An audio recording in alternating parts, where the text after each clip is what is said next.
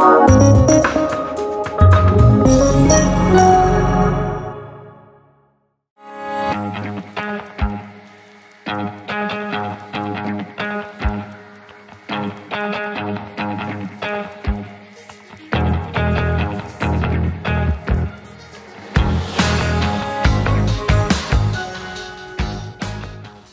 ability to be able to easily add an OSI network to your current machine design can be a huge benefit to any machine builder. Let me show you how easy it can be.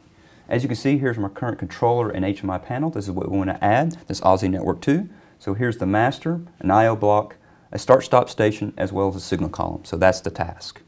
The first step is we come over to the actual hardware configuration. Here's the actual controller itself. I have the little filter box checked in the hardware catalog, so that means only the available parts that go in that rack are available to us. I can easily find it. It's the OSI master. Here it is. Give focus to it. Drag and drop it into the project. Now that's done. Let me go to the network view. And as you can see, I do have my current HMI and controller on Profinet, and I also have the OSI master. How about the field devices for the OSI network? Well, from a global library perspective, I have the ability to build up my entire network of all my field devices, including attributes. I can actually go back and save that to the global library, and every single time I have a new project with that exact same type of field device, I pull it in the project and you're done. So let's go to the global libraries. Let's go grab the first I/O block, drag and drop it in. If I want to change an attribute, just give focus to it, right click and go to properties. I want to change his address to 19A here. That makes sense, right? So let's go down and find the 19A address. Perfect. Attributes changed. Okay. How about the signal columns? Drag and drop him in. And then last but not least, start-stop station. Okay, so how about networking? Well, all I got to do is mouse over any one of these interfaces, drag it up to the master and let go. And let me go grab the next one, and as you can see, just like Profibus and Profinet, networking can be that easy. So now I've got my hardware done and my networks. How about code? Well, the first thing I'd like to do is go to the master, the actual controller itself, go down to properties. Let me go down to the system and clock memory bits, and what I want to do is I want to enable the clock memory bits because I want to use this later so I can actually pulse something. Enable it, and let me actually choose a byte here of 649, and as you can see, I have my clock underscore and whatever hertz I want to use for my pulses. I just need to remember that for later for my tags. Well, let's go back to the program blocks. Let's go add new block, organizational block, that's correct. Click OK. Accept the default name, that's no problem. Now I want to do a fill-in circuit here. Let's go grab a normally open contact, normally closed, as well as a coil. And let me go complete the fill-in circuit with another normally open and tie it in. So now my code is done. So just like the hardware configuration I had for my field devices in the global library, I can do the exact same thing for a tag database. I can create it once with the exact data structure I want to use, save that global library, and reuse that, creating engineering efficiencies in your daily work. Well, let's go to libraries, go to simple OSI tags, let's drag and drop it over to PLC tags. Here they are down here in the details view, so now I can start programming. Go drag and drop stop into the code, to the normally closed contact, start to the normally open, and go drag and drop motor 1 to the coil, go click on control and drag it back over, and now I have a completed start-stop fill-in circuit. How about actually doing some enunciation? Well, all I want to do is create some new networks.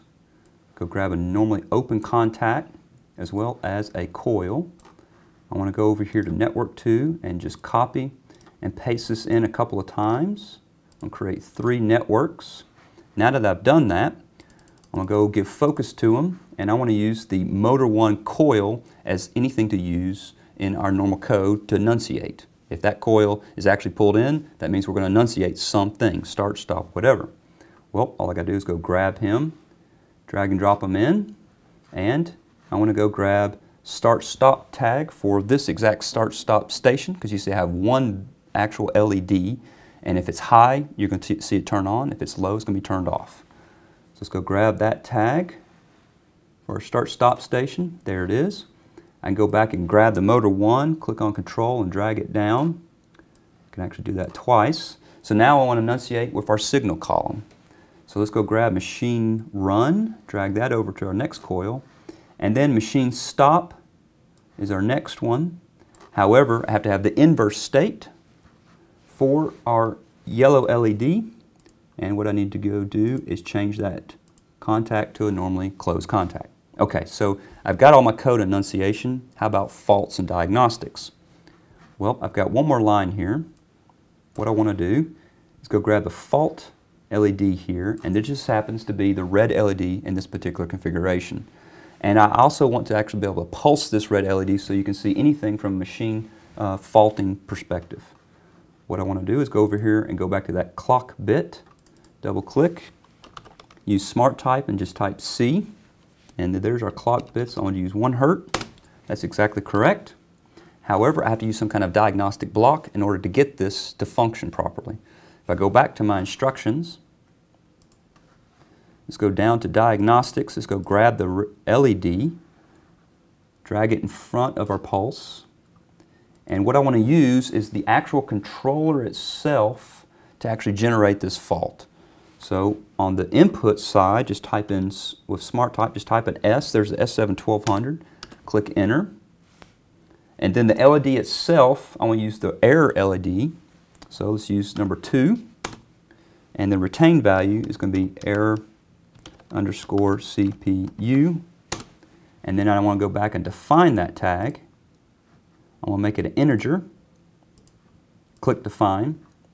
However, now I need to compare this against what's the normal and faulted state. So what I want to do is go over here and grab a compare, drag that in front of this pulse, grab this retained value, drag and drop it up, and last but not least, I need to figure out exactly what the states are of this LED. If I go down to LED block, just hover over it, go to Read Status, open up the Help menu. So the 1 equals permanent switched off. That's exactly what I was hoping it would be. Go give focus to it and copy that. Let's go back to our tags here. Double click on them. Go find the user constants.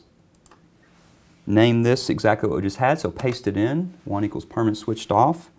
Just move over. We want to use this as an integer. That's what it needs to be. To use Smart Type, just type I, click Enter, and 1 was the state.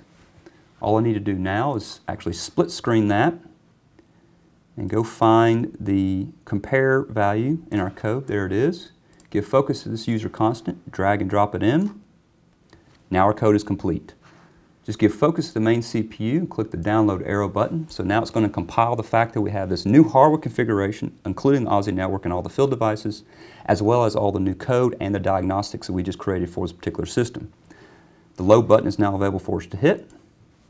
Now it's going to load everything we just compiled and created for this Aussie network into the actual CPU itself. Once it's finished loading, we should see some green LEDs. I can click Finished. As you can see now, the entire system's up, fully functional. All I got to do now is go here and see I can hit the StartStop Station. Everything runs the way it's supposed to. And in fact, I can go over and fault out the Aussie network. And this is the actual input for our StartStop Station. It should fault. So the fault logic is working the way it should be. And the beautiful thing about this HMI is I went to Service Support and downloaded faceplates and function blocks for additional Aussie diagnostics. And this is completely free of charge. If I come over here to faceplate and hit Start Aussie Diagnostic, as you can see, I do have a fault on address 5. That is the StartStop Station. And in fact, it's a hardware configuration error. So that means that the Aussie network is not plugged in. I was able to do this entire hardware configuration and all the programming in just a matter of minutes. Now that's engineering efficiency.